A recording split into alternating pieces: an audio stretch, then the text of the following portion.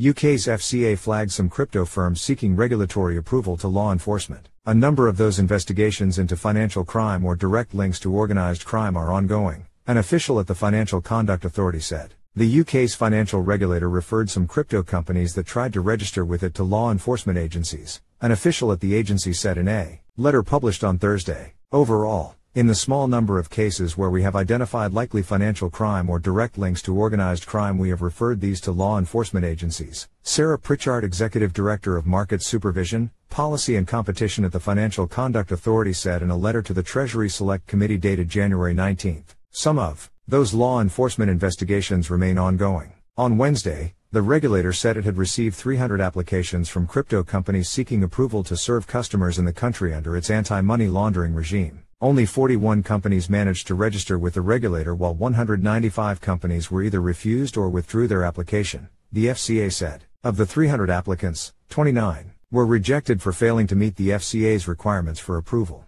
The regulator has faced criticism for taking a tough stance on crypto because it was necessary, FCA CEO Nikhil Reddy said in a meeting last November. The FCA took a robust position during authorization so that the risk of criminality was significantly reduced, thus the high rejection rate, Pritchard said in the letter. The UK has been increasing its efforts to regulate crypto. The police has stationed crypto tactical advisors across the nation. The Economic Crime and Corporate Transparency Bill being debated in Parliament will give law enforcement agencies more power to seize and freeze crypto used in criminal activities, while the Financial Services and Markets Bill could expand the FCA's own powers to police the industry.